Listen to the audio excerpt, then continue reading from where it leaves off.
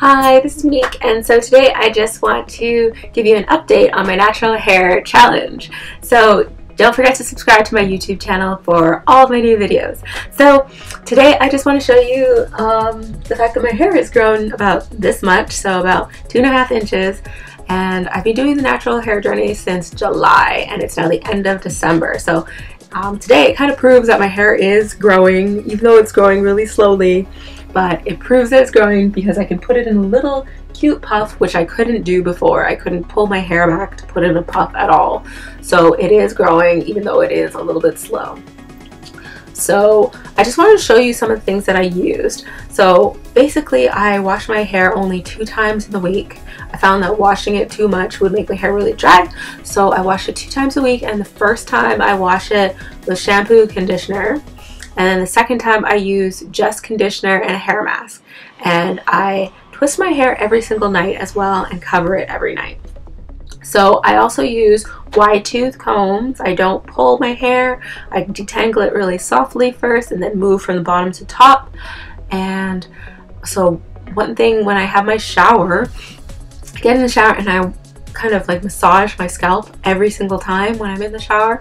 And it's not like I'm washing my hair, I'm just getting the hair wet, so that when I finish the shower I kind of like towel dry it a little bit, but not completely. And then I spray some leave-in conditioner.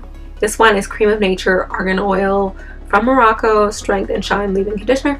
And as you can see, I use it a lot. It's almost all done, so I'm gonna have to get some new leave-in conditioner, but I'm only ever gonna get that one because it's the bomb. But I also use this olive oil smooth and whole pudding. It doesn't really have a smell. It's kind of like planty almost, but that's what it looks like. And I put it on my hair and I make sure to get the entire hair, so all the way down to the ends, because I found that the ends are the oldest hair, so I'd like to make sure that it's completely covered. And then I kind of finger detangle and use a wide tooth comb, and I just split or section my hair and twist my hair and cover it up and go to sleep. So far that it's been working, because my hair is growing. At the beginning of the hair challenge I was really discouraged because I guess for the first 3 months it didn't seem like my hair was growing, and I was using a lot of different products. It didn't seem like I was getting any results. I think it's just because it was the beginning, and now it's been several months, so it is obviously growing. So I might have to change things up a little bit to see if I can get my hair to grow faster or to stop breaking, because maybe it's not that my hair isn't growing very much, maybe it's just that it's breaking.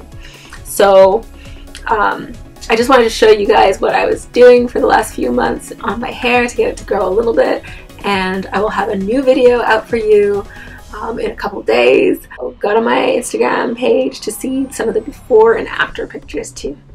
Bye!